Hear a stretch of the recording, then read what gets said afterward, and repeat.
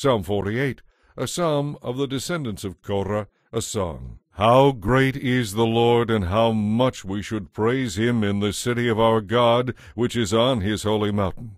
It is magnificent in elevation. The whole earth rejoices to see it. Mount Zion, the holy mountain, is the city of the great King. God himself is in Jerusalem's towers.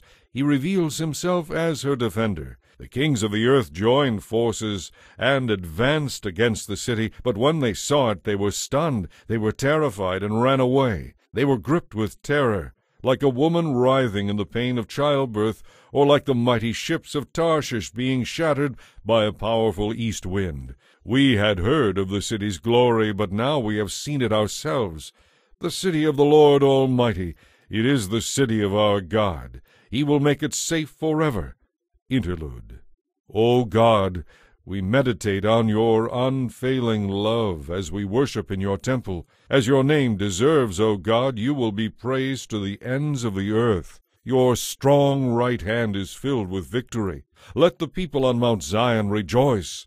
Let the towns of Judah be glad, for your judgments are just. Go, inspect the city of Jerusalem. Walk around and count the many towers. Take note of the fortified walls and tour all the citadels, that you may describe them to future generations. For that is what God is like. He is our God forever and ever, and he will be our guide until we die.